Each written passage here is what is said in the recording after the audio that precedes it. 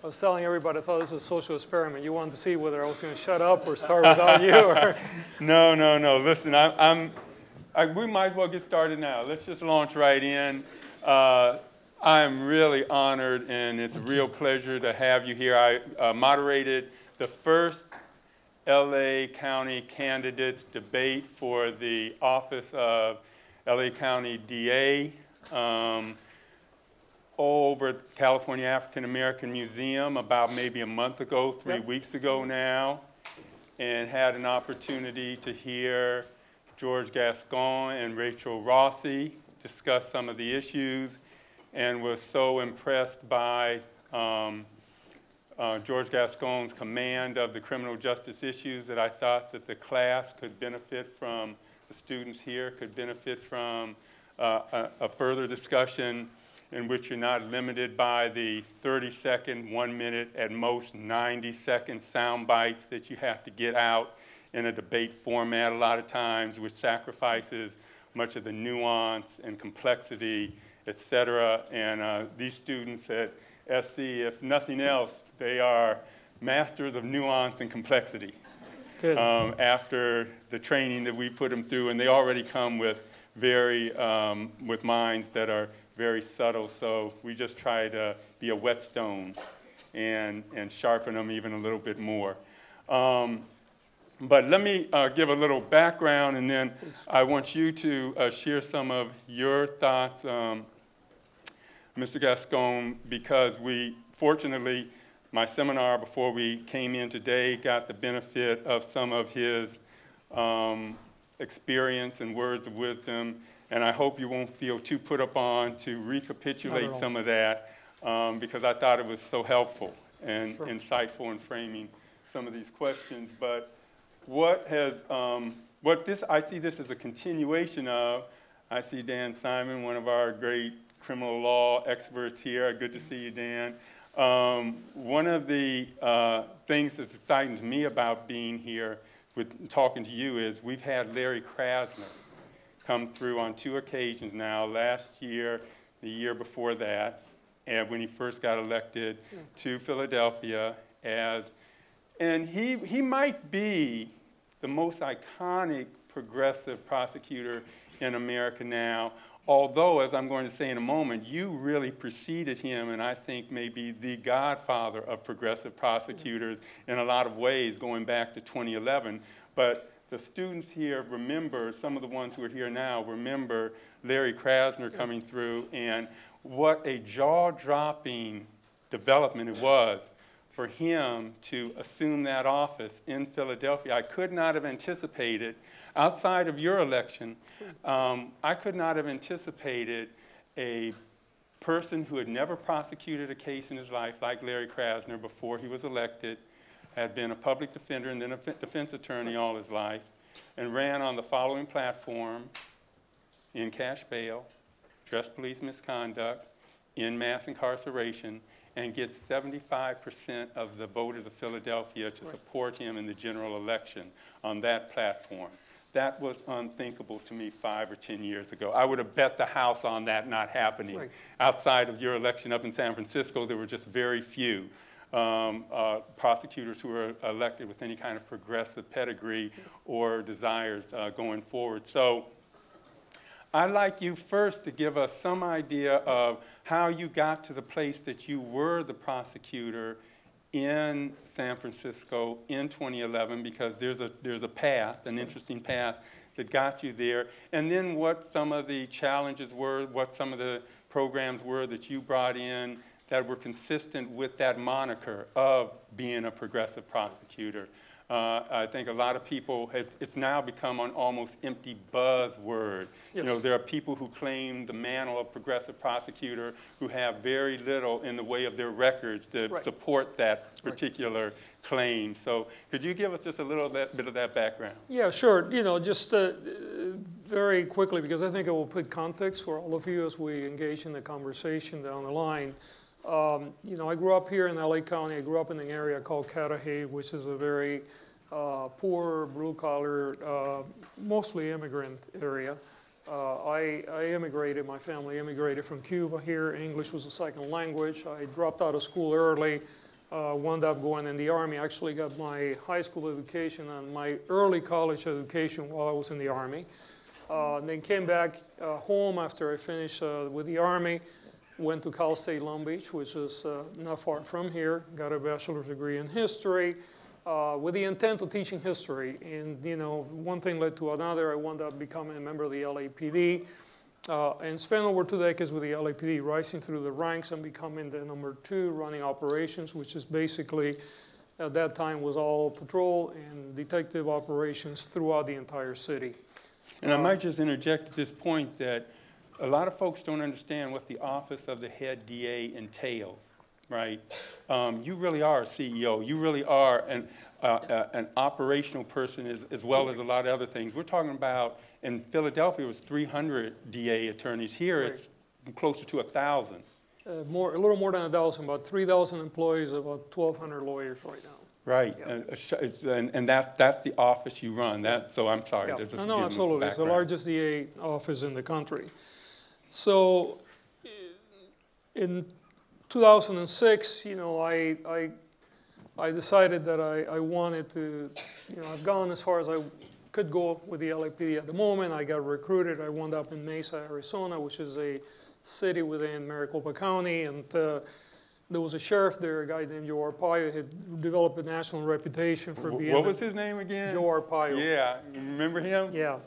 Reputation for being America's toughest sheriff, also probably the most racist, the most anti-immigrant sheriff, probably in history at least, that people knew. We immediately became embroiled in a big battle over our philosophy about how policing and law enforcement should take place. I spoke about the abuses, the human rights violations, the civil rights violations that were going on in Maricopa County regularly. That took me at one point to provide testimony to the U.S. Congress, and when I did that, I was asked to leave Mesa because I was bringing too much political heat. Gavin Newsom, who is the governor today, was the mayor of San Francisco at the time, and he recruited me. I became the chief of police there. Then I worked on helping Kamala Harris, who was the DA at the time, become Attorney General for the state when she did. I have been, I obviously skip a part of this. I have been a lawyer now for over 20 years. I got appointed to be the DA and then got elected twice. My focus from the very beginning when I became the district attorney is I've been working already at the national level for almost a decade on criminal justice reform, really with a very strong focus on reducing incarceration. That was really, at that point in my life, that was really the goal. My goal is much broader today, but as you will see during the conversation, I'm a product of evolving, obviously. So when I became the district attorney, I believed that we could find a balance between reducing crime and community safety and reducing incarceration. I think you could do both at the same time, and we proved that you could. And that was the primary focus at the time. And I think the received wisdom was that the two were mutually exclusive. You couldn't reduce crime and reduce mass incarceration or incarceration. You needed a punitive approach to reduce crime. Exactly. I think that people equated incarceration with public safety, which is actually the reverse, by the way. There's a small number of incapacitation that produces some level of immediate safety, and then you start, if you want to look at it in economic terms, you start losing your return on investment very quickly. Incarceration actually makes us less safe, not more safe. There are many reasons for that. Number one is 95% of all the people that get incarcerated get released. And our prisons and jails are not a place where people rehabilitate and redeem themselves. It's a place where generally whatever criminogenic factors you went in with, you are guaranteed to multiply in multiple times. In fact, there are studies now that say that for every year of incarceration, you have a 4 to 7% increase in likelihood that you're going to be rearrested. So you can see what a 10-year incarceration cycle would do for anyone. I'm also a strong believer in science and good data. And by the way, on data, I always caution this with, say, good data, because there's a lot of garbage data out there, garbage in, garbage out. But I think when you have science to support data, then you hopefully start walking the journey to a better way of doing your business. So I came in already with that sort of broad understanding that incarceration was something that we could reduce and still not impact public safety. Also, frankly, as Professor indicated, in 2011, I sat down with a friend of mine. I had been working with the executive sessions on public safety at the Harvard Kennedy School of Public Policy for years as a fellow doing a lot of work there. And we knew that there were, the term progressive and prosecutors was not, they were not coming together. So when I sounds like an oxymoron. When I used to say it, it sounded like a contradiction in terms. And in fact, some of our public interest law students were kind of reluctant to consider the prosecution as a career path because it didn't seem like there was public spirited things going on in there. Exactly. But your Larry Krasner, I think, convinced many of them that you can reconcile the two roles. But you've been doing it for a lot longer even than he. So could you talk more about that? Yes. Yeah. So we literally started looking at the map of the U.S. and we were trying to identify strategically what are the urban centers where anybody that could be considered a progressive prosecutor. There were a couple of people that had been nibbling in some areas, but we just couldn't find one. So one of the conversations was then, how do we go about creating a movement here, which actually eventually led to Open Societies Foundation, which is a George Soros foundation, putting almost $50 million in 2014 through the ACLU to begin the movement. And people like Larry Krasner and others came to my office while they were running for office. In some cases, we identified people to run for office, and then many would come in after getting elected. They send their people in. So like, for instance, Larry's number 2, at one point spent almost a month going in and out of my office, right? So, and we're learning from each other. In fact, I was telling Professor that actually Larry Krasner and Merrill Musby are probably more responsible than anybody else for me being sitting here today, because they're the ones that finally convinced my wife that we needed to do this. I really was not going to run for LADA. I was coming back home for personal reasons. I'm doing it because I believe in the mission, but more importantly, with a lot of good people that we trust that convince us to do it. So as we engage in this journey, if you will, we're looking for ways to reduce the punitive impacts of the criminal justice system with a strong belief that the system should not be about punishment, right? Punishment is up to somebody else. It should never be up to government. The interventions that prosecutors provide should be the minimal necessary in order to accomplish the public safety objective of reducing the potential for additional harm, which, again, is is not usually what prosecutors and police believe their work is. So we began a The reward system seems to be that you get more kudos, more accolades as a DA, the more punitive, the more tough on crime you can appear, and this seems to be cutting against that grain. Exactly. So we started to develop a culture that started to speak over different things. So for instance, when I won in the office, about 65% of our work was all drug related, a lot of hand-to-hand sales.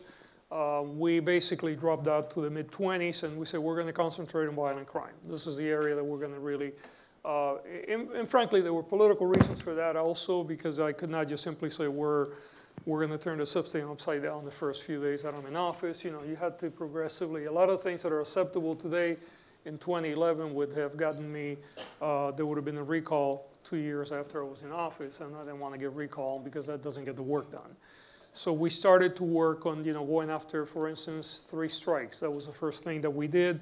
I worked with Stanford Law School in 2012, and it was Prop 36, which was the reform, a mild reform, but a significant one. Basically, if you're going to go to prison for 25 years to life, your 3rd strike must be serious and violent. It cannot be stealing a loaf of bread, which was a 2nd-degree burglary at the time, and you go 25 years to life. And I know people say, well, that never happened. Well, it did. We have people in California prisons 25 years to life that have stolen a loaf of bread, have stolen a pizza.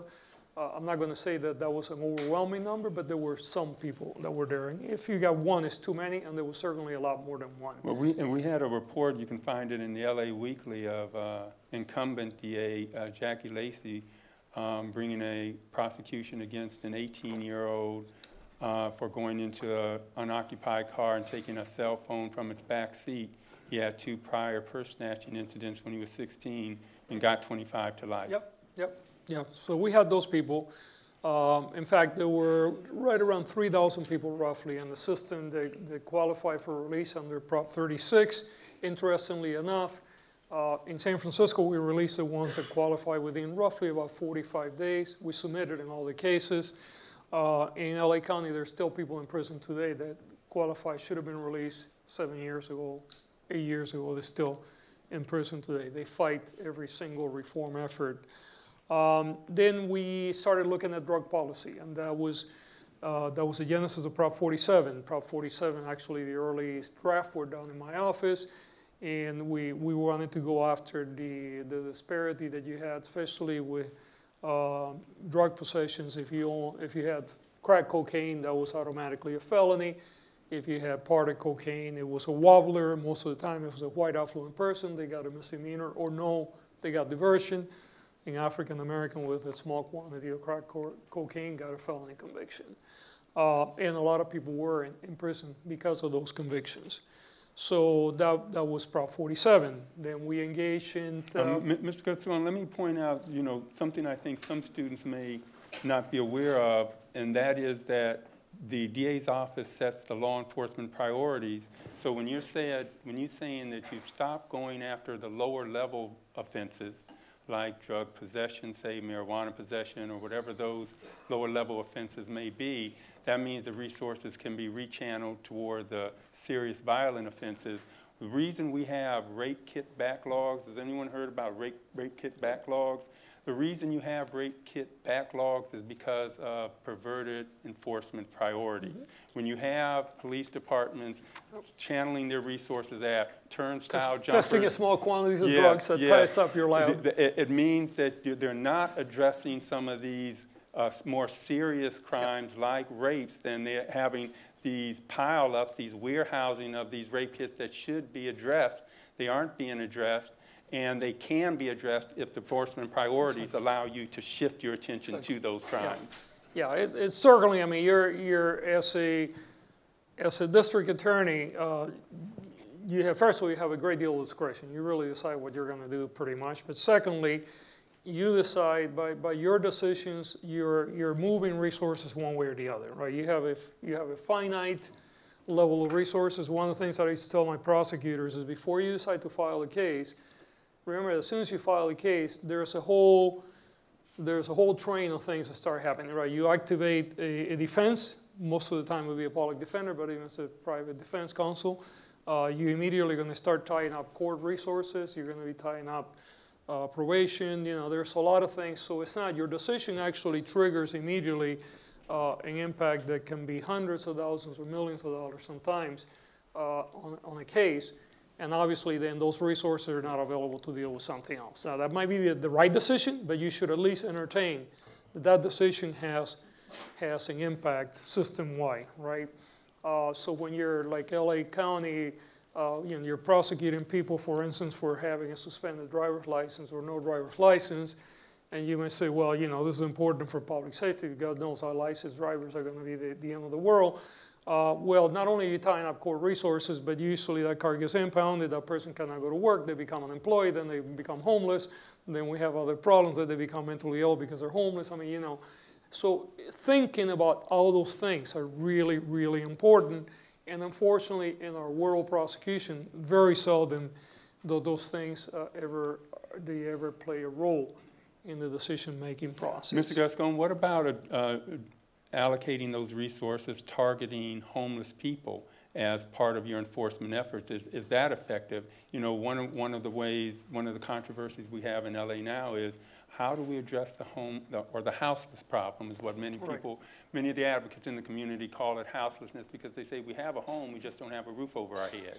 We call LA home, and we're unhoused is primarily the problem. Yeah. But one of the approaches we've taken is to crack down on the down and out, to go after them with citations, to put them in cuffs, to put them in jail cells, and say the way that you can get out of this particular legal embroilment is by going to a kind of 12 steps program in one of the mega shelters, and that's how we're going to address the homelessness problem, through the kind of what they would call the velvet fist and the iron glove approach. if you will, right? Where it's coercive benevolence, it's therapeutic policing. We're doing this for your own good. We're cracking down on you for your own good. Is your sense that that's an effective approach? Yeah, no, it's not. And I mean, there's a lot to unpack here, and I really, I hope that I generate maybe some discussion on this, because I think there is a lot here. Number one, if you look at any serious science around this issue, you come to the conclusion very quickly that you cannot force people into rehabilitation. You cannot force people into stop using drugs as much as you cannot force people into not having cancer or force people into not drinking alcohol, right? You hear the stories about the person that went to drug court and somehow they got cured. What you never hear is that a very small number of the people that would have qualified for drug court ever went to drug court, and you hear less that even a lower number actually wound up with a good result. With the other side of the coin is you get people that keep rolling in and out of jail and getting worse. So any conversation around the carrot and the stick when it comes to homelessness, when it comes to mental health, when it comes to substance abuse, is completely moving away from science. Now, if you want to be punitive, if you think you can, if you can beat people over the head until you beat them into submission, then you go for it. But at least understand that that's what you're doing. And there's a dangerous conversation that is going on right now about forced treatment, right? Again, the evidence shows that forced treatment doesn't work. The other part that you have to consider, and I think when it comes to houselessness, is really important.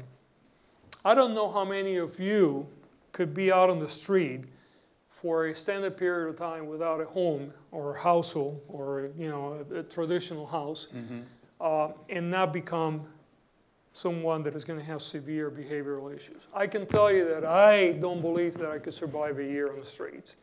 And I think after about 60 days, I will be yelling at you when you're walking by me, because I will be pissed, all right? And if I'm there because it happens to be that a big contributing factor of that happens to be the color of my skin, I'm going to be even angrier, right?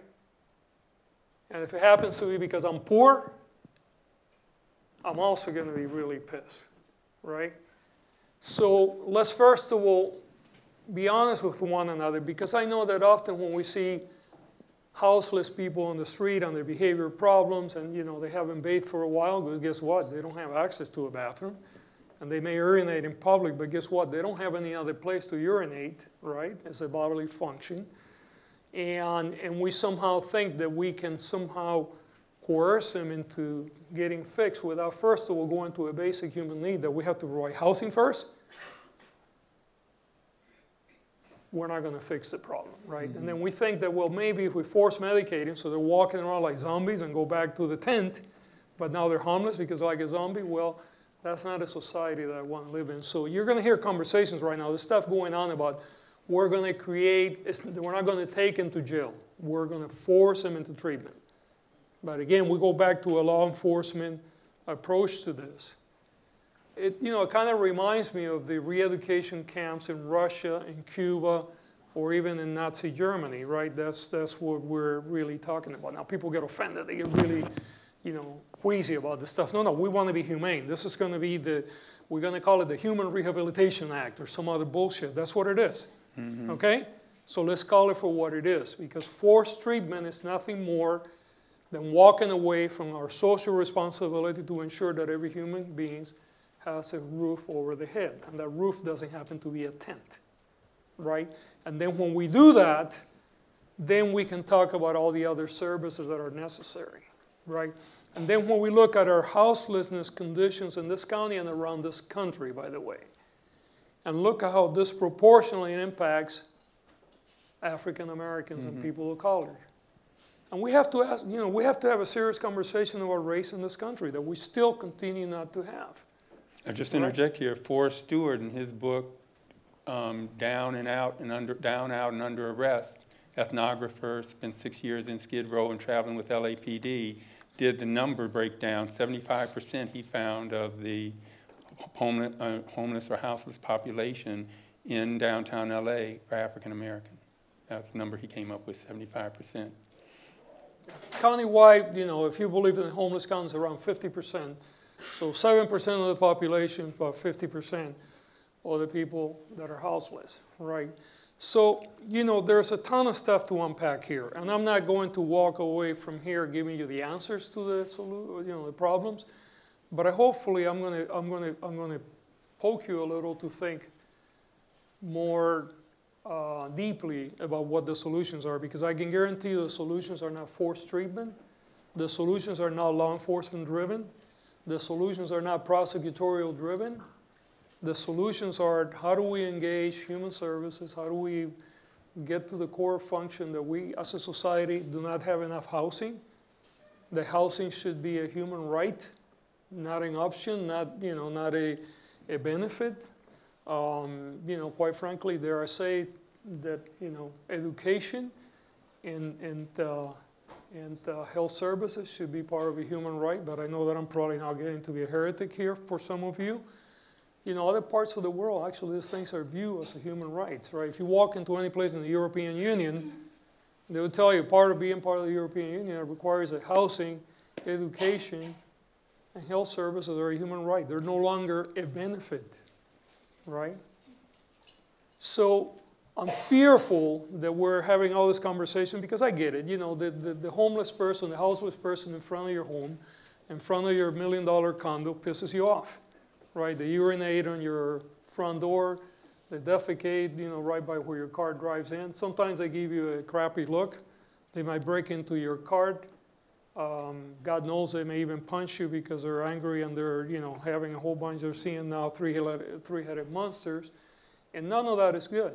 And I get all of that. But the solution is not warehousing them in some place so we don't have to see them, which is what we've done before, right? We just warehouse people. And we're warehousing people based often on race and socioeconomic status, right? Which I believe is immoral and it's unethical. And we have to say it for what it is. And I know that, this makes people very, very uncomfortable.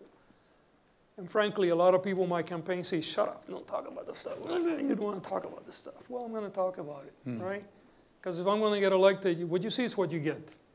Okay, I tell people I will evolve, I have evolved, right? I'm not the same human being that I was 10 years ago or 20 years ago. Neither are you. And I'm hoping to be a better person every day. But I'm not perfect, and I make mistakes.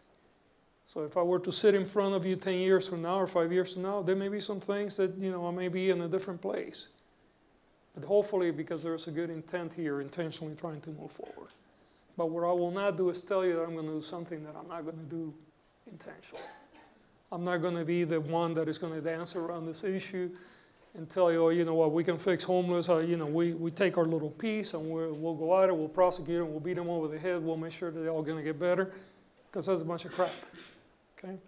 The other part that we have to admit is that actually the criminal justice system creates homelessness. Right? A lot of the people that are houseless today are houseless because of criminal justice interventions. Criminal justice interventions like the person driving without a license that all of a sudden takes the only vehicle that person has to go to work, and they're actually maybe in custody for 2 or 3 days, and by the time they come back, because these are people that are right at the edge of falling off the cliff, employment is gone, they don't have a job, they don't pay the rent, and 60 days, 90 days down the line, the whole family is homeless, right? They don't have a house. Or the mentally ill that we continue to put in jail for a few days, by the way. These people that go into LA County Jail with some quality of life stuff, they're not going to go there for years. They shouldn't go there at all. But, if you want to sweep them under the rug or something, they're coming back to you, right? And we release them at about 1 or 2 o'clock in the morning out of Boucher Street without any place to go. And then they go back to the same place they got arrested or down the block. And then 2 or 3 days they get arrested again. And we still haven't addressed the basic issue of housing and mental health, right? RAND just did a study on LA County Jail.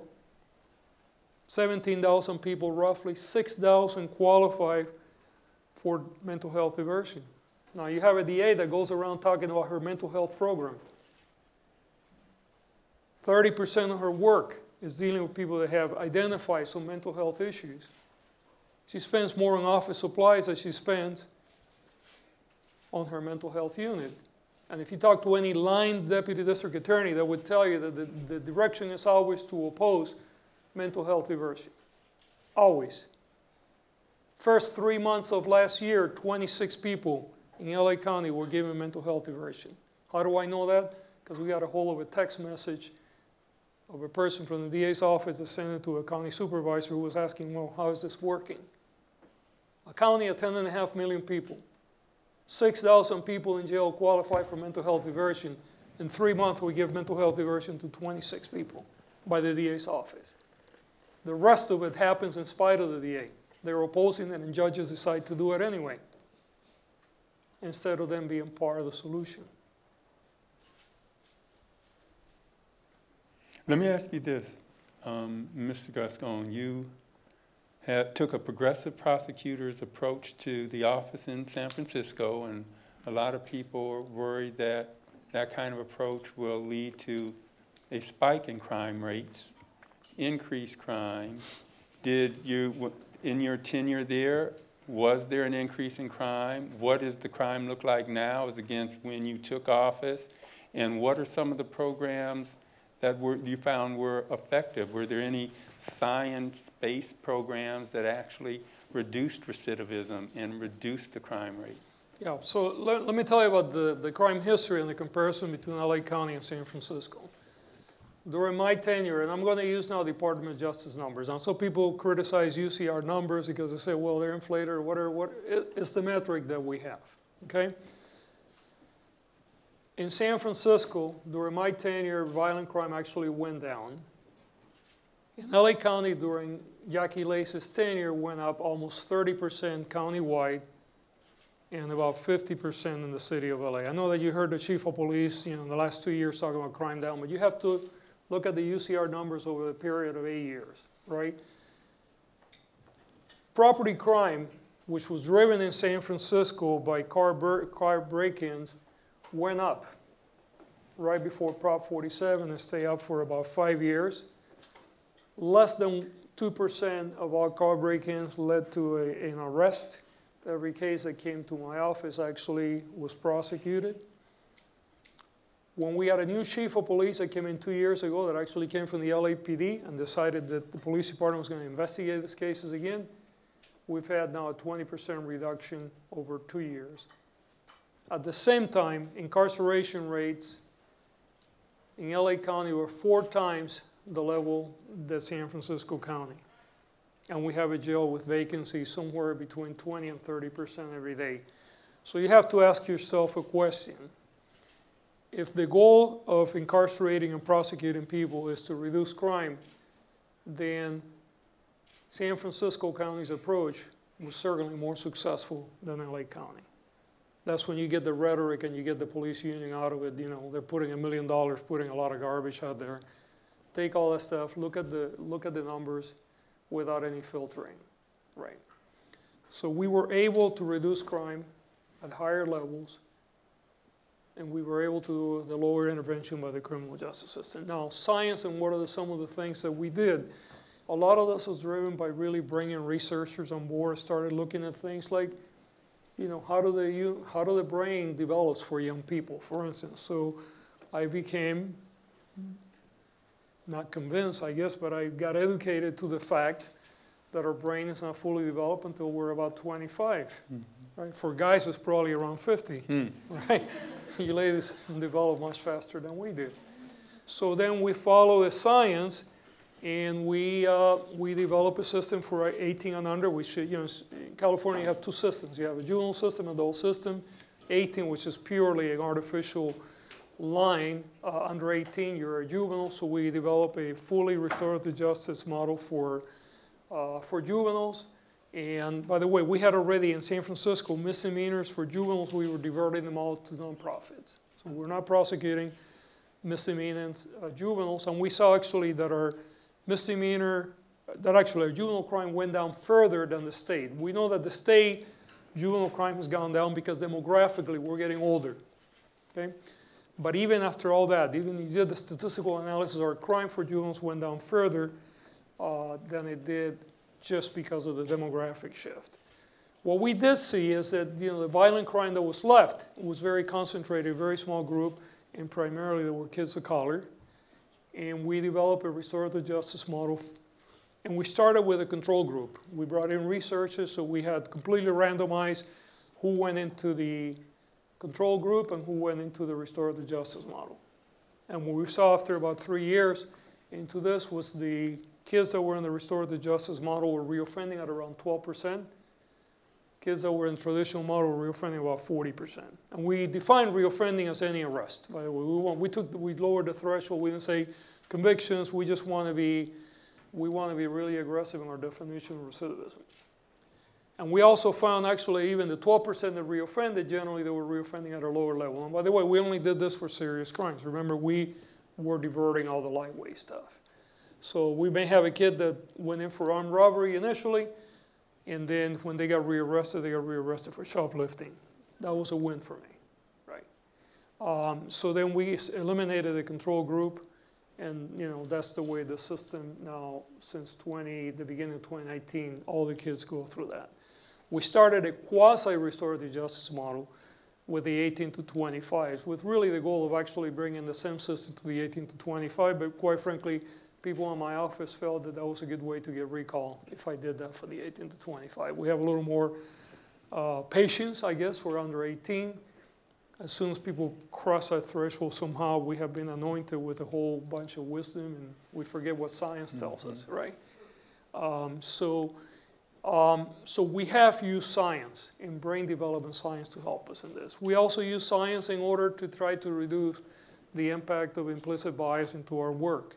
So I know that there's a lot of talk about training and implicit bias, and initially we bought into that narrative. We brought in trainers to talk about implicit bias, and then eventually I talked to some researchers and said, you know what, you can train the hell out of people, you can raise awareness, but you're never going to take implicit bias out of it. Why? On that point, I want you to share with folks who are here something that was novel, I'd never heard of taking place in any other DA's office before yours, that would help address the problem of implicit bias. The bias that goes on at the level of the cognitive unconscious, and it happens across racial groups. It happens across any demographic category you can come up with. What was the intervention? So initially I bought in the concept of training. Oh, if we train everybody, we have constant training, eventually we're going to get rid of the evil thing that happens, that we don't see it, but it happens anyway. And we spend a little money, we bought some of the best trainers in the system, people that are really passionate, believe in the stuff. But then I also got a little restless, and I started asking other people on the other side, what do you think about training people out of implicit bias? And there's a whole other bunch of people that say, you can raise awareness, you can make people think about it, but you're not going to take it out, right? It would be like for me to take your brains and suck them out, put them in the washing machine and put them back in and give you a whole new brain. That's not going to happen, right? So really then I became very restless about how do we develop a system that will take that away, right? And I'm a very technologically driven person, not that I'm personally technologically myself, but I believe in technology and good data, underlying good data, not garbage data, but good data and science. And I believe in universities and researchers, so we have Stanford very close to us. We did a lot of work with the Stanford Law School, so hey, why don't we do some work with the computational labs? So we brought in the people that run the computational lab and I said, do you think we can create artificial intelligence to help us mask race and other proxies from race from police work? And they look at me and said, piece of cake. I said, oh, really? I said, yeah, we can develop artificial intelligence. If you got the right language, we can do anything with written reports. We can take it, we can add it, we can twist it. God knows Facebooks know how to do this stuff really well. The Russians really made a science out of it, right? And so they said, we can do it. And I said, okay, how long would it take you? And so, well, we don't know. I said, can you do it in 90 days? And everybody got really anxious. And they said, how much money do you have? And I said, I don't have any money. But you know what I did? I really poked in their passion for righteousness and for doing the right things. I said, look, we know that African Americans get disproportionately impacted by the criminal justice system. And I don't necessarily believe that my people are racist. I certainly don't consider myself a racist, but I think that our work gets impacted by our biases. By the way, understanding, and because it's important to the background, we had already had the University of Chicago and UC Berkeley do analysis of our work and whether our work was impacting racial disproportionality. And their conclusion was actually that in San Francisco District Attorney's Office, at least in 2015, after they cleaned up the data, spent 2 years, said, you guys are not doing anything intentionally that is altering this. You know, you're receiving work from the police department, you're taking what comes up, and you simply keep down the assembly line going. But while you're not doing anything that is disparate, you're disproportionately impacting the work because you continue to take the work that is being handed to you. So what I wanted to do is I want to take one step further. Okay, how do we at least try to reduce the disproportionality, any of that may be impacted by our work? And we did the training on implicit bias, and then I kind of had the journey where I came out to, it's important to talk about it, by the way. You should know that it exists. But I want to create some bumpers that go beyond awareness. And then, so that's the conversation with the computational lab, and I sort of got them to buy into it, and they did. In about 90 days, they actually created a prototype that we tested, and basically what it did is it masked all race and race proxies, right? Because it's not only race, but you know, a name, a location, right? How many Juan Hernandezes are white Caucasians of Anglo-Saxon extraction? I'm sure there are a few, but not too many, right? So there are certain names, you know, names are going to be associated with race. They're going to be associated with neighborhoods. Zip codes are going to be associated with race. So we actually develop algorithms and artificial intelligence that would mask a police report completely. The prosecutor then makes the first decision based on the evidence other than the other stuff that will become necessary later, like photos and video. And then the system actually locks your first decision. So once you say, I'm moving forward or not, it locks it. So you cannot erase it. It goes into the system, locks out. Then you unmask, and then you see videos, and you see photos, and you see zip codes and all this stuff, and you may or may not go in the same direction. And so one of the legitimate reasons for going in a different direction, let's say you have an armed robbery, and you have 3 witnesses, and it says typically is, by the way, eyewitnesses are the worst form of identifying anybody. First of all, cross-racial identification, scientifically proven that it doesn't work very well. If you're an African American, you're going to have a hard time identifying an Asian person. If you're a white person, you're going to have a hard time identifying African Americans, and it impacts all races. Cross-racial identification, there's science now that says it's problematic. But even when you have interracial eyewitness identification, it's still problematic, right? Our brains are functioning fast in 100 different directions. So a typical robbery comes up, you have 3 witnesses, somebody's going to describe the person as a light-complected Latino, 5'10", 160 pounds. Another person is going to describe it as dark-complected Latino. Somebody's going to say light-complected African-American, 6 foot tall, 200 pounds, and somebody else is going to say God knows what.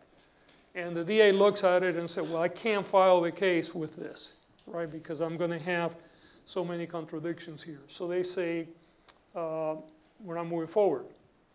Then you unmask the report, and now you have a video that shows the stored showing the robbery, and lo and behold, you got a green person with a gun committing the robbery, and you have a green person in custody, and it happens to be the same green person. So now the DA says, yeah, we can move forward with the case. Now you explain it, you have supervisory approval. That will be a legitimate reason for going against your original decision.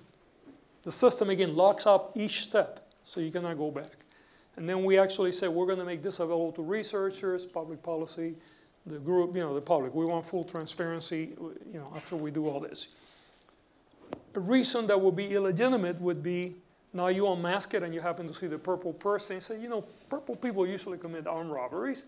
Therefore, this is a purple person, therefore, this must be a robbery, right? That would not be a good reason, right? So we're the first in the country, the only one so far, into the first year, so there's a lot to be learned from it.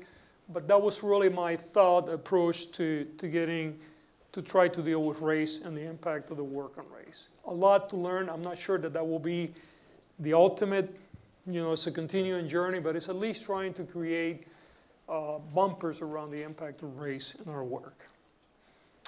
We also did a lot of work about automated record expungement. We work on Prop 64, was the legalization of marijuana, but then recognize that a lot of the people who were impacted by the war on drugs will never seek the relief that the law allows. So then we started to do the work ourselves. I actually announced that we were proactively going to provide for the relief. Under Prop 64, if you were convicted of a misdemeanor or drug-related, it could be expunged, and if you were a felony, it could be reduced to a misdemeanor. We started doing the work by hand and recognized it was going to take forever. I did a press conference. I figured I'm going to get a lot of DAs behind this. Not one of them came up. In fact, Jackie Lacey said, I would if I could, but I don't have the resources. About a year into it, we have cleared about 800 records really working by hand. At the same time, we started working with Code for America, kind of similar to the computational lab. We say, hey, can you create an algorithm for us that will do this? It took about a year to do it. We had to cross a lot of thresholds with DOJ and access to information. But when we did in about 10 minutes, we cleared about roughly 8,500 records. 8,500? 8,500.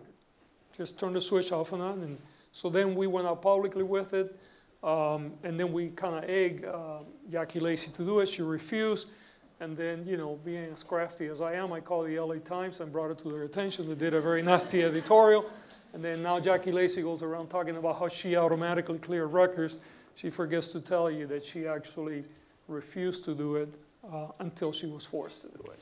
Mr. Gascón, I want to return briefly, this is connected to that, to the implicit bias and the way that can affect our moral judgments of wrongdoers, assuming we have wrongdoers, which we do have plenty, sadly.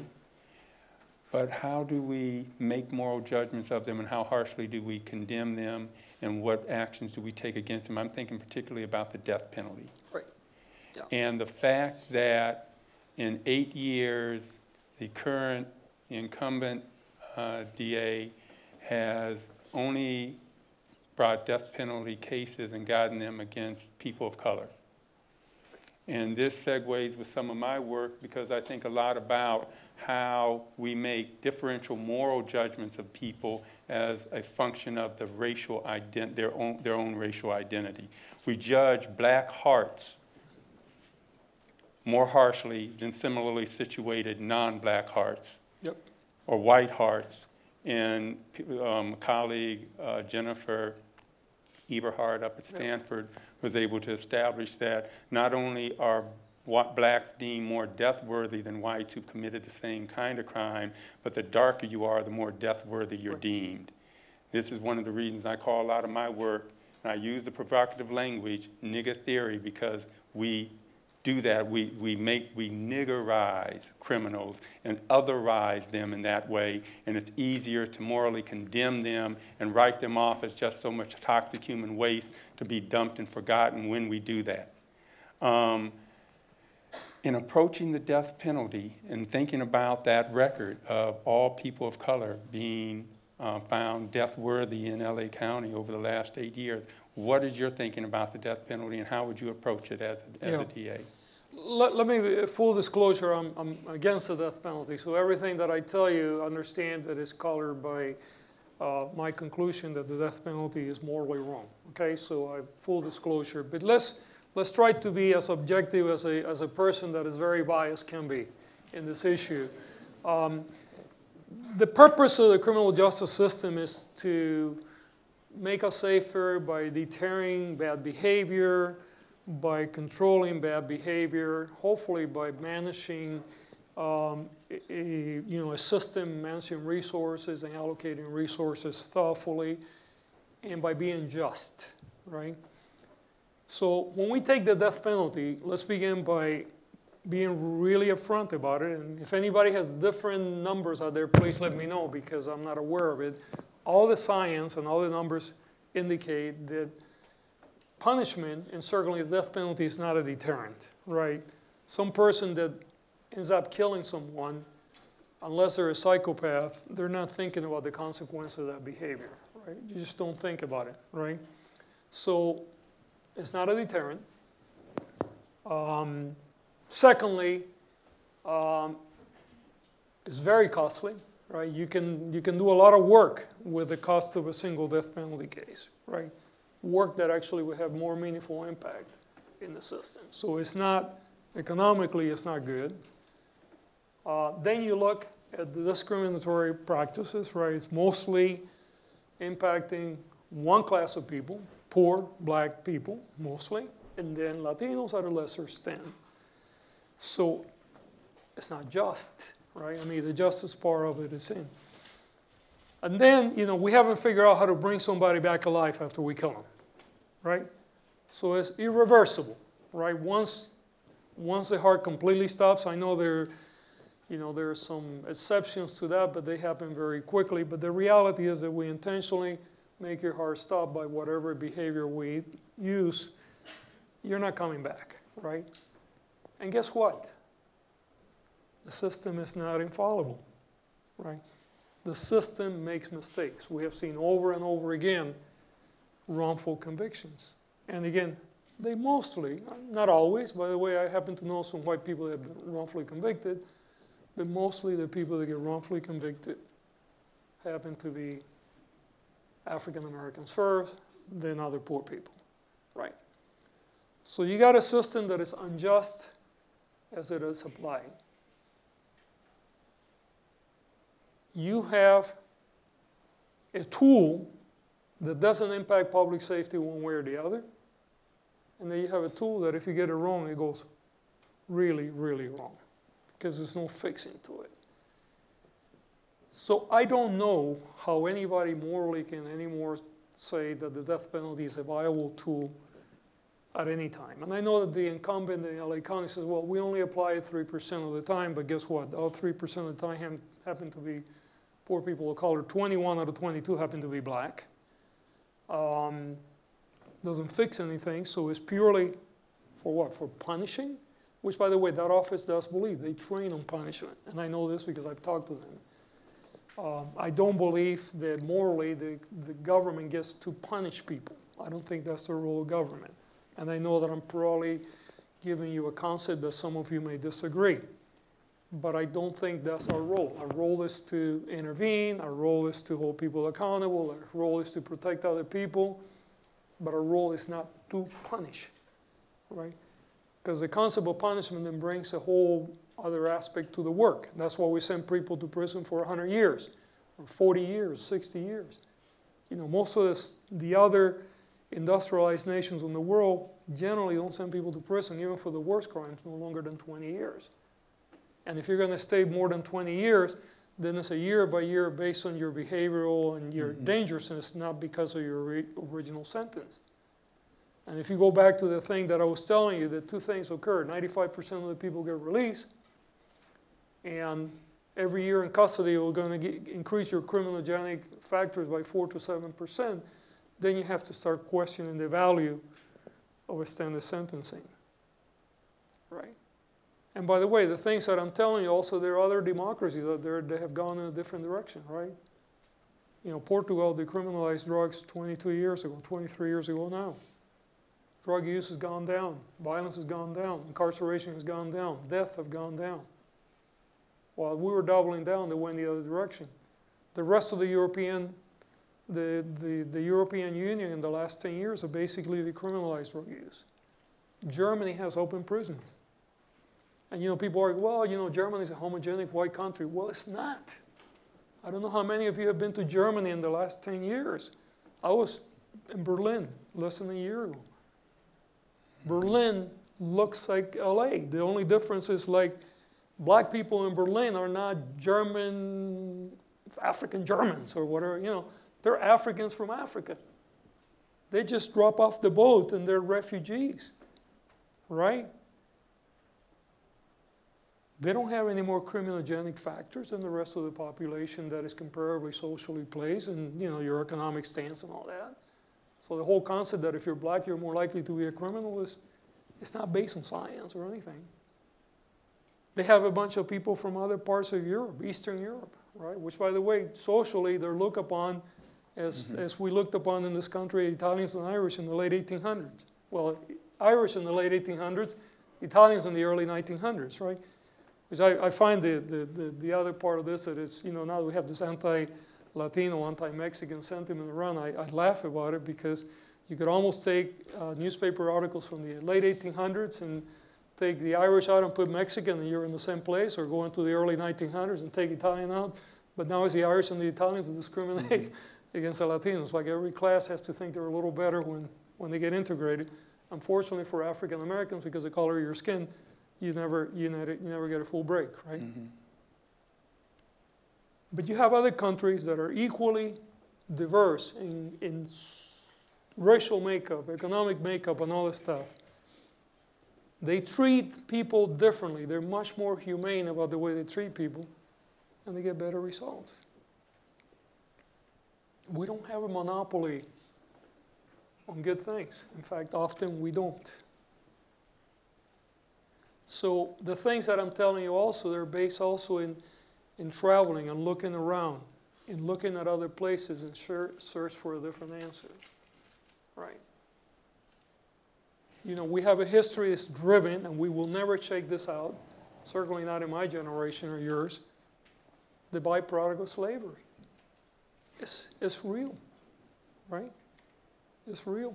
It's uncomfortable as hell to talk about slavery. But policing in this country started to do what? In many parts of the South.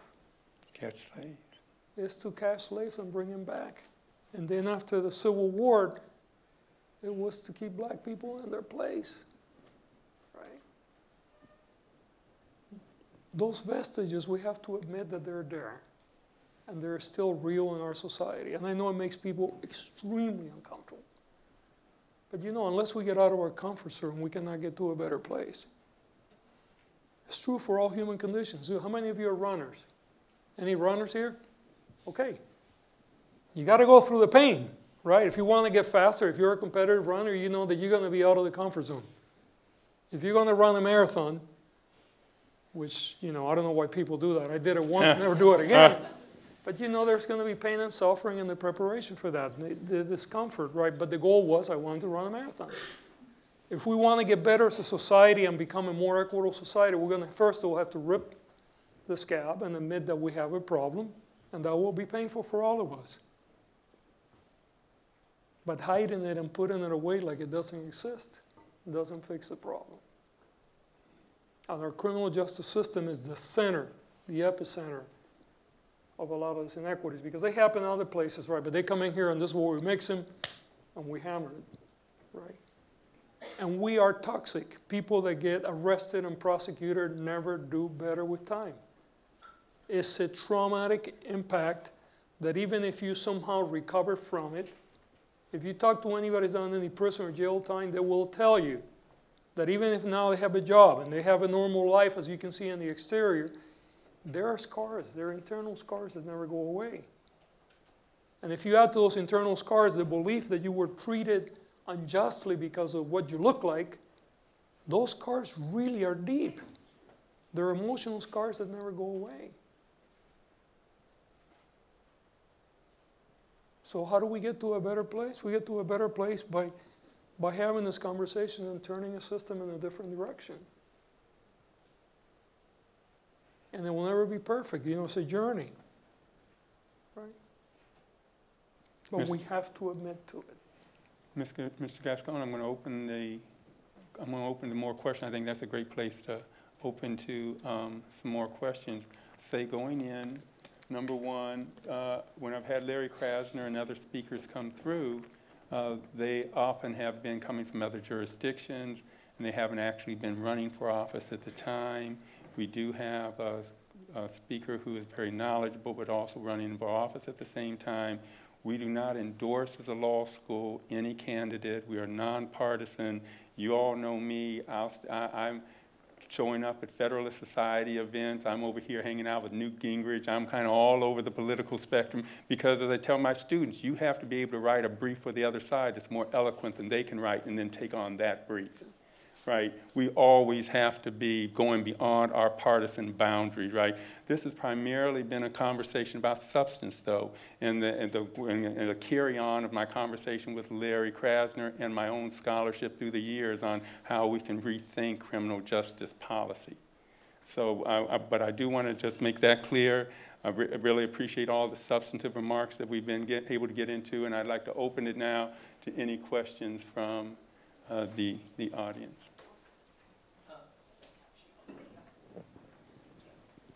I think thank you for coming, by the way, Mr. Gascón. It's Mr. now, right? George. George? Please.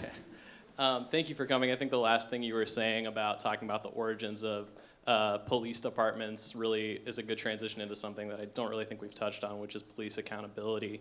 And while you were DA in San Francisco, there were a few people who were shot by police, but one that I remember particularly is Mario Woods, yep. which probably a lot of people may not remember, a young black man standing with his back against a wall, holding a knife, I believe, yes. but surrounded by police officers with guns drawn who executed him at that point, right. basically by firing squad. Yep.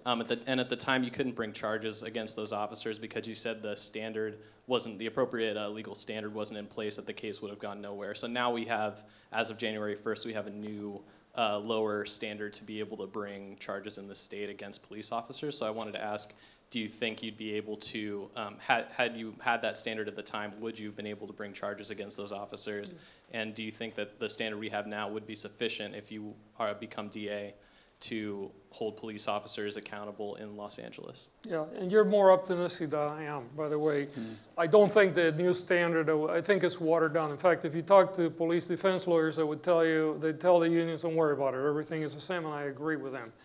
On the other hand, I was the only supporter from law enforcement, the only DA out of 58 DAs in the state that supported Dr. Weber's first bill, which would have brought the threshold of police use of deadly force, actually all force, but deadly force specifically, to minimum and necessary, mm-hmm. right? Which would require actually that the officer looks for alternatives, including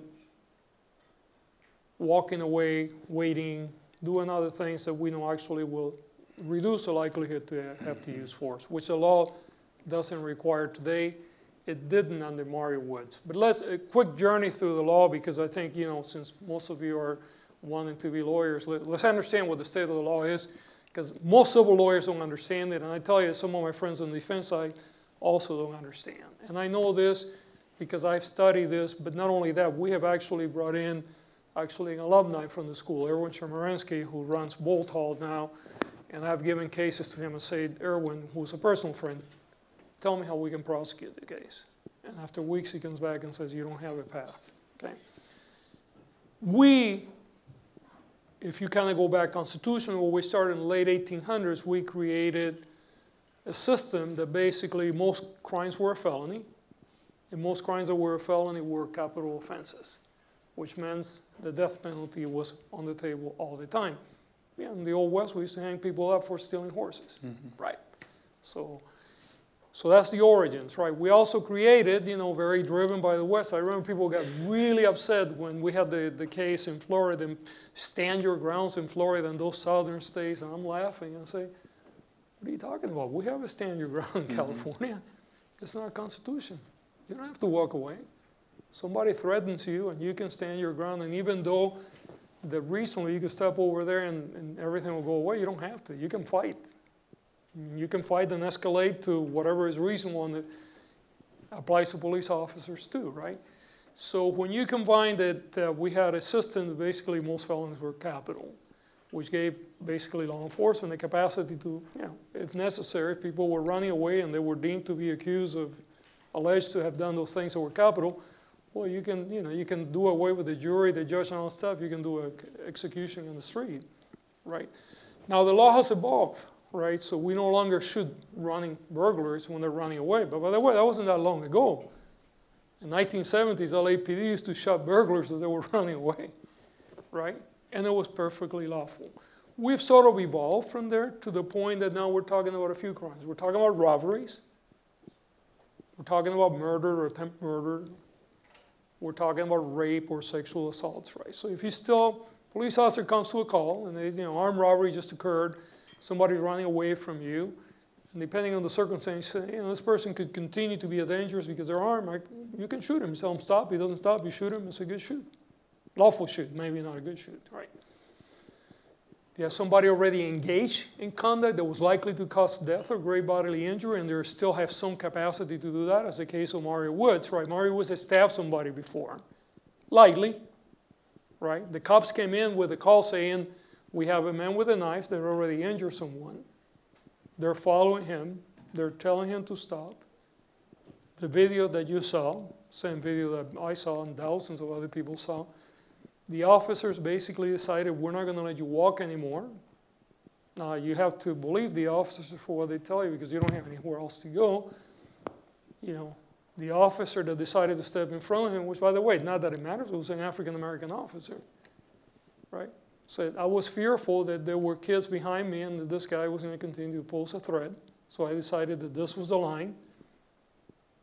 Mario Woods took a few steps in his direction. You can see he's really stumbling. I'm not even sure there's a step. Right? He's stumbling. He still has a knife. First officer fires. Every other officer in the firing squad says, I am fearful for the life of my brother officer.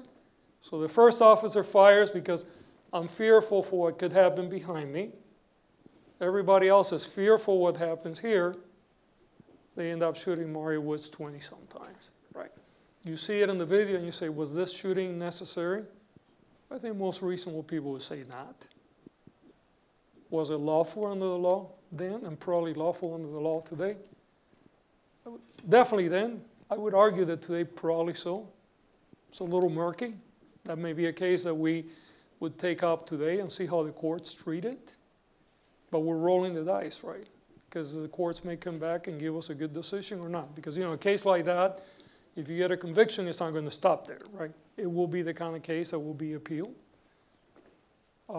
So we still haven't gotten to the place where we say unequivocally, police use of force should only be the absolutely necessary and minimum force in order to accomplish a lawful law enforcement mission.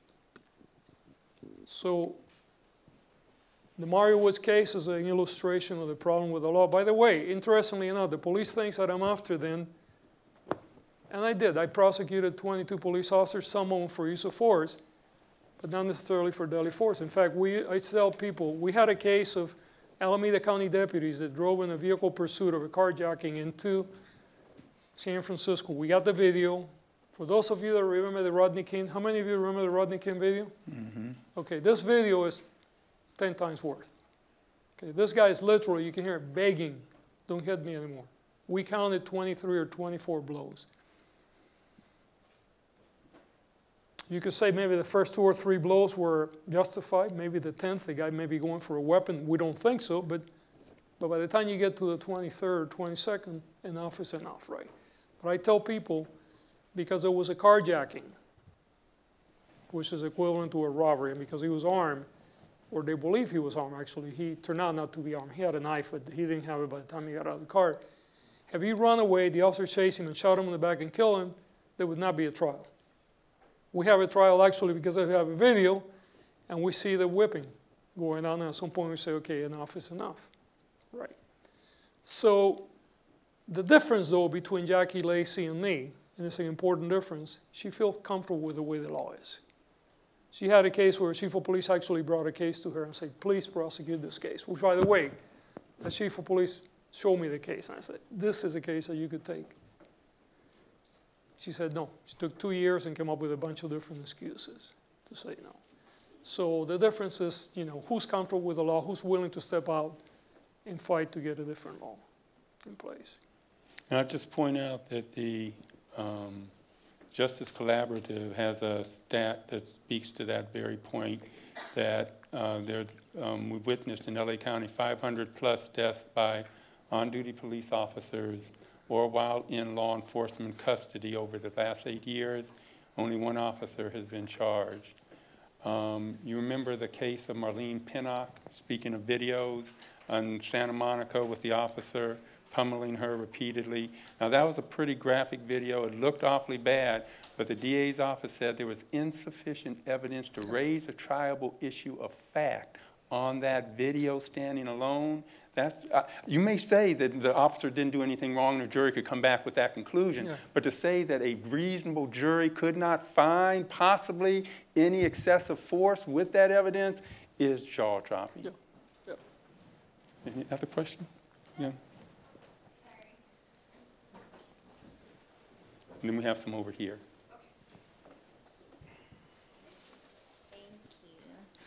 Just from that actual incident, what do you see it taking? Like, what kind of evidence do we need to collect in order to try cases like this? Like, that seems like the most clear evidence. What more do we need? Yeah, are you talking about the case on the freeway at Santa Monica Freeway or Mario Woods? I'm talking about this case where there's blatant abuse of power and use of force. The freeway. Yeah, the freeway, I think, I would say that there is plenty of evidence to file that case. That case, although not the same set of circumstances, kind of like the one that I was talking about, the Alameda County, right? We have video, they're hitting this person. It goes beyond any reason for defense or defense of others. The Santa Monica case is more graphic, by the way, because this lady is absolutely not a threat to anybody. Under the current law, that's, in my opinion, it's a very prosecutable case. Now, could you find one juror out of 12 that disagrees and you hung a jury? Yeah, you can, but that cannot always be the measure of how you take a case. You have to feel strongly that you have sufficient admissible evidence to convince 12 people reasonably, and if you do, then obviously you're thinking about beyond a reasonable doubt. I mean, that interplays, right? But you also, I think those are cases that are prosecutable. Hi, I'd love to hear more about the nature of the relationship between a progressive prosecutor and local law enforcement, and how that compares to relationship between law enforcement and a more traditional tough-on-crime prosecutor. Really just want to know if, as a progressive prosecutor, if you find that there has been pushback from law enforcement, is there not maybe as harmonious of a relationship as you think you see? I don't know. I don't know what I see. No. I mean, you raise a good point. There's been a lot of pushback, right? I mean, when car burglaries went up in San Francisco, for instance, 81,000 car break-ins, 13 arrests, and they were basically wanting to show me and let the public know that somehow it was my fault. We got a new chief of police. He came in a different direction, and we were able to turn that around. I think if you see progressive prosecutors around the country, Larry Krasner is being attacked by police unions and by the U.S. Attorney, Marilyn Mosby in Baltimore. Certainly I was in San Francisco. I am now, right? The police union is putting over $1 million, and that's just a down payment. They have actually promised to put at least another $1 million in the next 2 or 3 weeks to try to make sure that I don't get elected. So there is a tension, but I think also as more progressive police thinking takes place, I think there is a coming of people coming together to collaborate, right?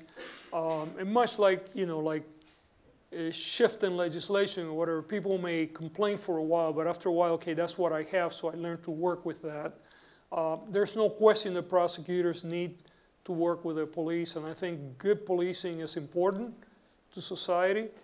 And certainly I'm not anti-police. In fact, I am very pro-police. I am anti-bad policing. And I define that as people that abuse power, whether it's physical or otherwise, abuse their position of authority. I don't consider that acceptable. But I think police officers that are trying to do the right things to keep a harmonious and safe community, those folks are my friends, and I will support them. Even if they don't like me, I like them, right? And I'm not saying that they don't. A lot of them like me. But it's going to be, the friction, because you have basically, look, we're in the eye of the storm in criminal justice reform, right? We're in the middle of this place where a lot of things are, you have generational overlay, right? I mean, there's some people that say that reform is always one funeral away, right? Meaning you have to almost move into another generation, right? And hopefully not have the new generation contaminated by the old one. So we're in the middle of this mix, right? Unfortunately, I tell you what other does a lot of harm to what is going on. You got Jackie Lacey calling herself a progressive prosecutor, right? And a lot of people in her place are now doing that, right? It's become like the thing to say. And unless you're discerning enough to say, okay, what are you doing that tells me that you're progressive? Because everything that she does is actually not, right? But, it's hard for people to see, well, a black woman that says it's progressive is not progressive. First of all, how can a black person, now we're talking about implicit bias, even within the African-American community. I'm black, there's no way that I cannot be progressive. Just by definition, because I'm black, I'm progressive. Well, no, right? But some folks in the African-American community just cannot accept that Jackie Lacey, if you dress Jackie Lacey on the suit of a white person in their 60s or 70s, she out-Republicaned her predecessor. And hopefully I'm not offending any Republicans here. I know I'm in the middle of the Republican world here. I can say that in UCLA and get accolades. Here I'm going to get tomatoes thrown my way. But, so just because you happen to be in a suit that looks like a certain person because of the color of your skin doesn't necessarily make you, right? And, so questioning that is going to be important because it impacts all those relationships, how people view each other. Yeah, I had Steve Cooley, who was her predecessor, by the way. I had one of these conversations with him a few years back when he was still the DA. And he is another USC Gould grad, along with Jackie, by the way, both Gould grads. And I was on NPR with Jackie Lacey about, 2-3 months ago, press play with Madeline Brand. And she claimed the progressive prosecutor mantle, and I had to just kind of gently point out her record and how, given that record, she was a progressive prosecutor only in a Pickwickian sense. But it is a catch buzz phrase that has been claimed by many now. Hi. So it's a little bit of a different topic. I do work with children that are alleged sexual abuse victims, and we've been told that very, very few of these cases ever make it to criminal trial and are never prosecuted because prosecutors want to run on a really high conviction rate, and they're hard to prove these cases. So I was wondering in general, like the veracity of that type of claim, and then also what obligation we have if we're thinking about things like morally and ethically to also consider victims' needs, especially in a time when they're going to hear that it doesn't matter, like no one believes me, or it's not important that it happened to me. So. Yeah, and sexual assault certainly, again, is an area where this office has done very poorly, right? Anywhere from Ed Buck, right, to Weinstein, which now is getting prosecuted for a couple of cases very conveniently as we're getting close to the primaries, at the expense of maybe screwing up the New York case by poisoning the jury pool. But first of all, there are cases that are hard to prove, undoubtedly, right? And the ethos of prosecution is complex because on the one hand you have even the American Bar Association tells you in their ethical guidelines for prosecutor you should never file a case unless you believe that you can convince 12 people beyond a reasonable doubt, right? So you start from that way of thinking, even though the law doesn't require that, right? And then you have the pressures of the culture of prosecutorial offices that your performance is often graded on your conviction rate or your filing rate and conviction rate, which then creates an apprehension to take a case that may be difficult to prove, which these cases are. I think it gets more complicated than that too, though. I think it gets down to the core of often culturally how we see the sexual relations between people, right? Especially when we often think that, sexual conduct happens because there are two parties that somehow agree. And some people bring that to what I consider a real sick level, down to a child, right? A 12-year-old girl was really somehow flirting, and which is very sick, but that plays, again, you're talking about implicit biases and all that stuff. So you have, first of all, the legal realities of the ethics, Then you have the complexities of the culture. Then you have cultural nuances to it. And you get to the place that we get to, right? Where very few prosecutions ever take place. More importantly, frankly, than the prosecutions, how do we create a culture of embracing survivors and providing the services that they need, which go beyond whether you prosecute a case or not? How do you treat survivors? What are the on-ramps to services? How do you reduce any kind of shaming or cultural finger pointing? How do you create a process that is trauma informed, that is survivor centered, as opposed to prosecution centered? And that's the place that we need to get to. And it's a journey, right? I can tell you that in San Francisco, one of the things that I did after about 2 years, the head of our victim services was a lawyer. And I became convinced that, we don't get trained to know how to deal with trauma and all that stuff. So we very gracefully helped this person get another management job, and then we brought in a clinical psychologist, someone actually had been published, had a great reputation in working in trauma-informed care, and she really turned our office upside down. I mean, she educated me. In fact, to this day, we wrote a policy paper that just got published on what I would do as a DA concerning women's and rape and all those things and sexual assault, and she was one of the contributors. But we created a trauma-informed, survivor-centered approach to it. So the first thing that we did, we work with all of our partners in the ecosystem, including universities and colleges, and I'll get into that a little more in a second.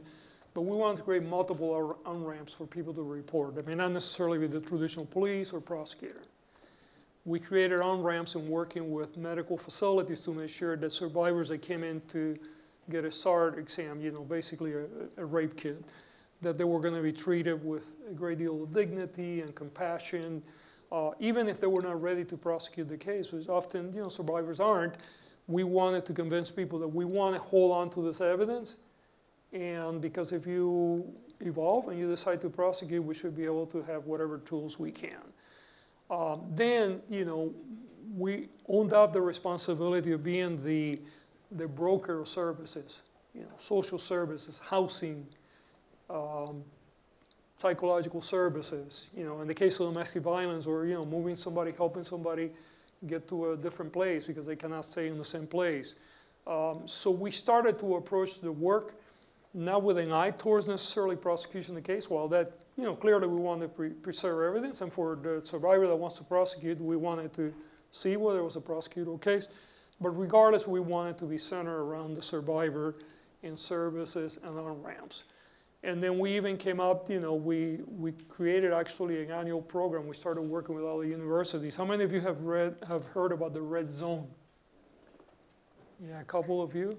So the first freshman year class, first few weeks when you get into college, it's called the Red Zone. And the Red Zone is where most of your sexual assaults occur. Now, there are a lot of sexual assaults on campus, and you ladies here know what I'm talking about. I'm not going to ask anybody to raise your hand.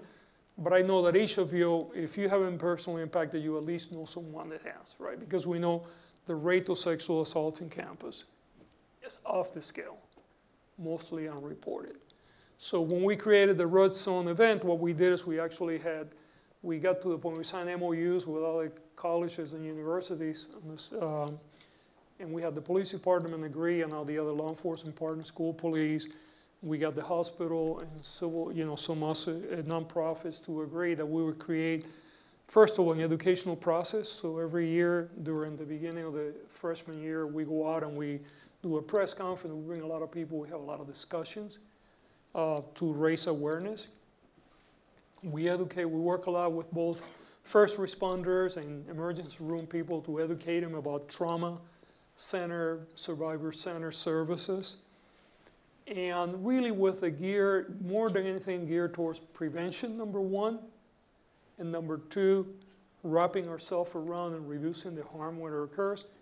And then, thirdly, prosecution. We also work with Uber and Lyft, educating their drivers, and actually started a campaign.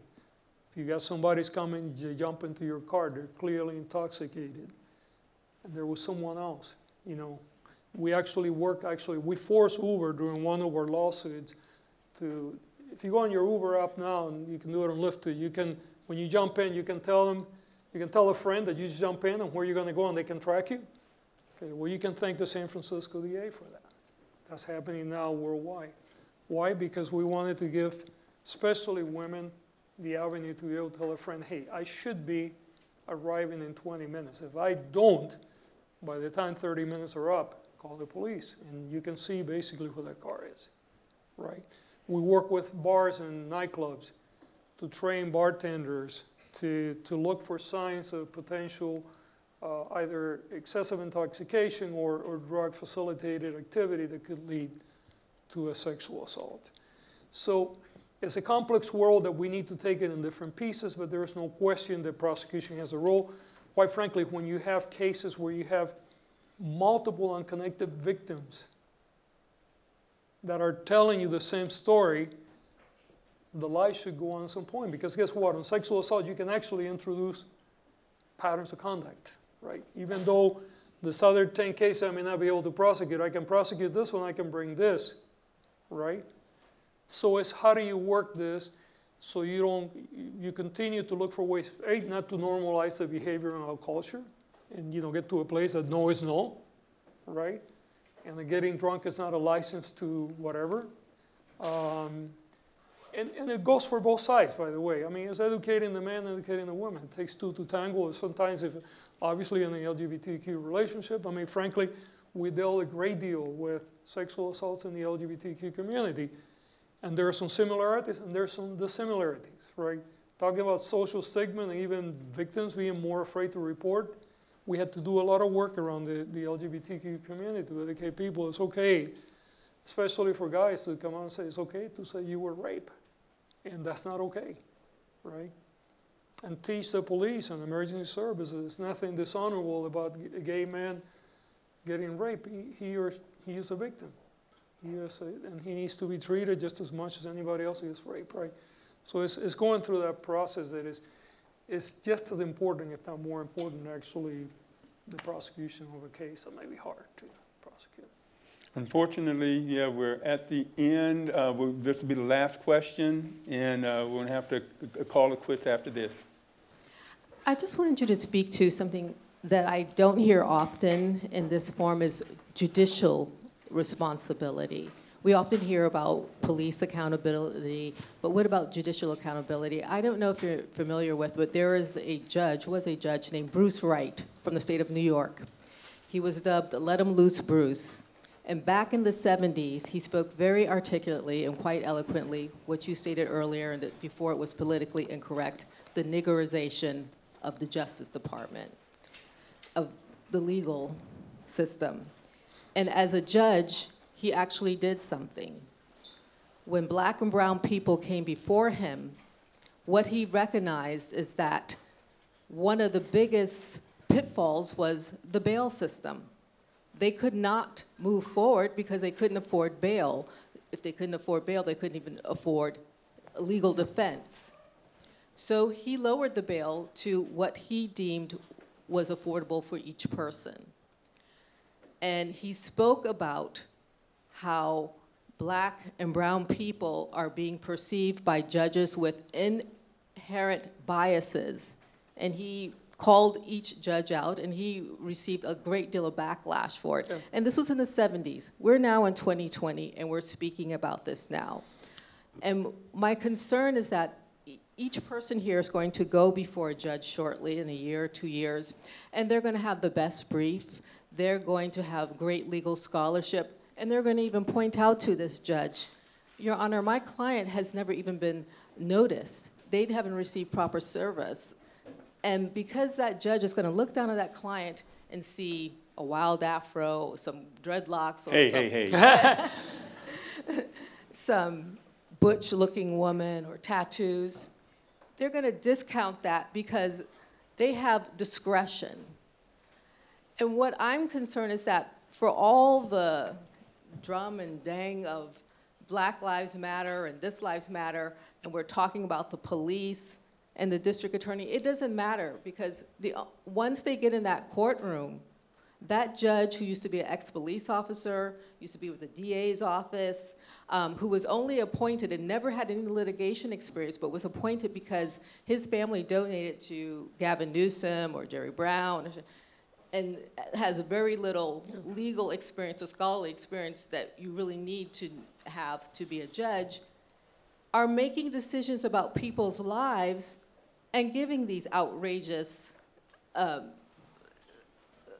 sentences, which agree. I've lived in Europe. I just came back from Berlin also a year ago, and they, like you said, they do have open prisons, which seems more humane and much more progressive.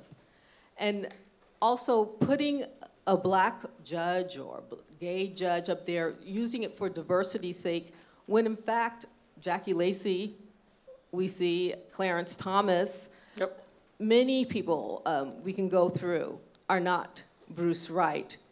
But how, as a DA, or I know we have a Commission on Judicial Performance, which is just a titular head, does absolutely nothing to really, how are we going to hold the courtrooms accountable? Because that's where the buck stops. Not in the streets, you can bring them in, that's where it stops. And we're going to have a relatively short response because people have been very patient. It's been such an engrossing conversation. I know why so many people are staying and maybe being a little late for some other things, so I appreciate that a lot. I'm thinking about the role of the judge. When I was talking to Larry Krasner a little earlier in the school year, he was pointing out how much trouble, resistance he was running into as a progressive prosecutor with the bench. Because a lot of people on the bench are themselves former prosecutors, and they're being told that your entire career has actually perhaps been misguided. The Overton window has shifted, and you're having to engage in some critical self-reflection about maybe some misconceptions you had, and it's an indictment perhaps of what you've been doing, and a lot of them find that very tough to swallow. Yeah, I mean, I can tell you actually, I'll go more deeply on this. You know, Marilyn Mosby, who's a personal friend of mine in Maryland, in Baltimore, or Kimberly Hunter in St. Louis, the bench is actually attacking these two prosecutors. The bench is the one that is going after them. In case of Kim, they're trying to take her bar car. So look, I mean, the bench is no different than the prosecutors and the cops, right? We all are products of the same world. The only difference, you know, somebody works a black robe and, you know, they got anointed because of whatever they run, or they were anointed. I think the only area that I'm going to disagree with you is that the buck actually stops with the prosecutor, because the prosecutor is the one that really drives the system. First of all, they're the ones that determine whether you're going to go in front of the judge. And secondly, because of the way the laws are today, really, the prosecutor really kind of frames the argument for the judge. You know, if I don't file 3 strikes, the judge doesn't get to throw 3 strikes in the case. If I don't file a special circumstances, the judge doesn't get to add special certs. If I don't put status enhancements, the judge doesn't get to add them. So actually, the prosecutor can have a tremendous amount of control in shaping what comes in. Now, true that the judge, at the end of the day, is going to apply his or her own personal biases. No question about it. But so much of what occurs way before it gets there. So I think that actually the prosecutor can drive more of that. Now, moving forward, what are the things that we can do? We have to think of diversity beyond race and gender. We have to think about diversity, also diversity of thought. I can tell you, when we were hiring lawyers in San Francisco, and now, you know, about half of them I hired during my period of time, we were intentional about race and gender, by the way, and it was a Stanford did an analysis of all 58 counties. We were the most diverse office in the state of the large counties in terms of gender and race. We were a majority women in management, majority women in executive roles. But beyond that, you have to be very careful that you equate race with diversity of thought. I have to tell you that I actually had to let some minority lawyers encourage them to leave the office because they would not get on with the program, right? So when we're moving to the bench, just simply marking the black box or the brown box or the female box is not enough. It's looking for people that are going to go there and they're going to reflect the values of an evolving community. And they are going to be willing to stand up to a DA, willing to stand up to law enforcement and say, you know, what's wrong is wrong, and I'm going to go in a different direction. Yeah, I know we're out of time, so I hear you. It's been terrific. Thank you very much. Thank you. Thank you.